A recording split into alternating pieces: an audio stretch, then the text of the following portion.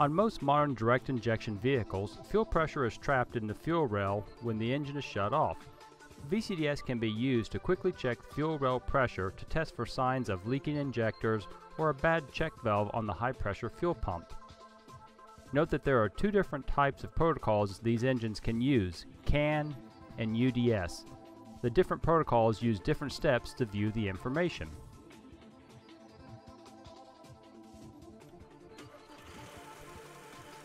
Have the engine at idle and up to operating temperature. Let's connect to the engine control module. From the first screen of VCDS, click on Select, then address 01 Engine. We are now on the Open Controller screen and VCDS is waiting for us to select a function. We need to verify the coolant temperature is at least 80 degrees Celsius. To do this, go into Measuring Blocks, function 08, then group 001 and click on Go. There are 4 fields. The second field shows the coolant temperature at 88 degrees Celsius. Now to check the fuel rail pressure. Type in for measuring block group number 106, then click on Go. The fuel rail pressure is shown in the first field, about 50 bar in this example. While most CAN protocol engine control modules will list fuel rail pressure in measuring value block group 106, not all engine control modules do. You may also find fuel rail pressure in measuring value block groups 140, 141, or 230. The measuring value block location of PID data depends on the design of the control module by the manufacturer. Fuel rail pressure at idle will vary depending on the specifications for the engine you are working with.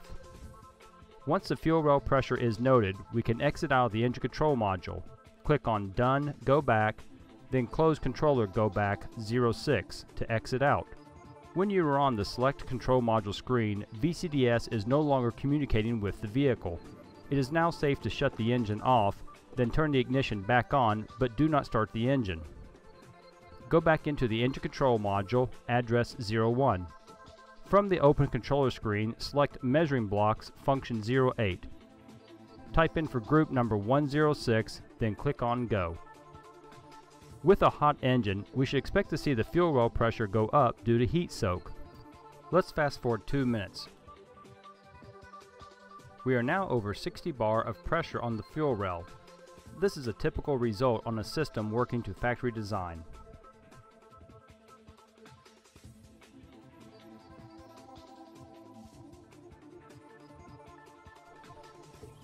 Let's now look at doing the same type of test on a vehicle with a UDS engine control module.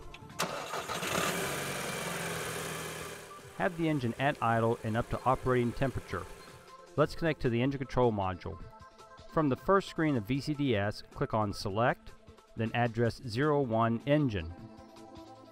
We are now on the Open Controller screen and VCDS is waiting for us to select a function. Notice that with the UDS module, Measuring Blocks function 08 is grayed out. With UDS modules, to look at live data, you have to select the Advanced Measuring Values button.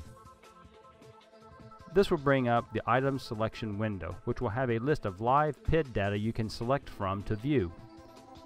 Notice that the PID data has IDE location numbers. Coolant temperature is close to the top, IDE 00025. Select it and in the main VCDS window the live data will be shown, 82 degrees Celsius. To find the fuel rail pressure from that list, towards the top of the item selection window is a search box that you can type in keywords so that only the PID data that matches the keywords are shown. We know we are looking for fuel pressure, so let's type in the word fuel. With the engine control module I'm currently connected to, we find fuel high pressure actual value IDE location 00188, but not all UDS modules are the same. Here is another engine control module example, and when we search for fuel, we see IDE location 00188 again, but I also have a listing for fuel pressure IDE location 00589.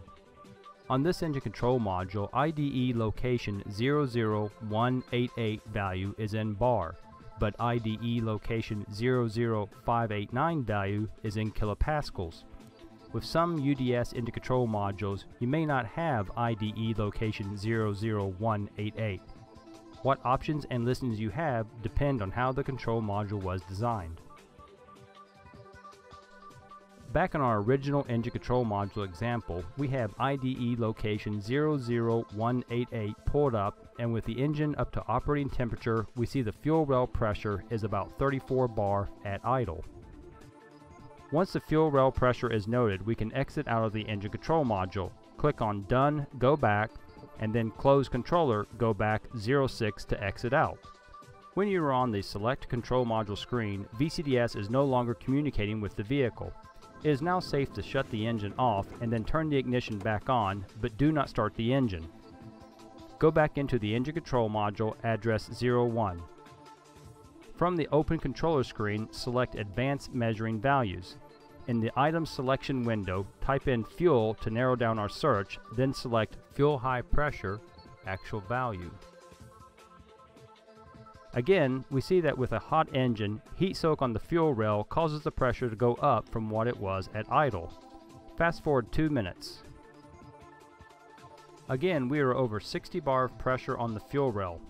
As with the CAN type engine control module, this is a typical result on a system working to factory design.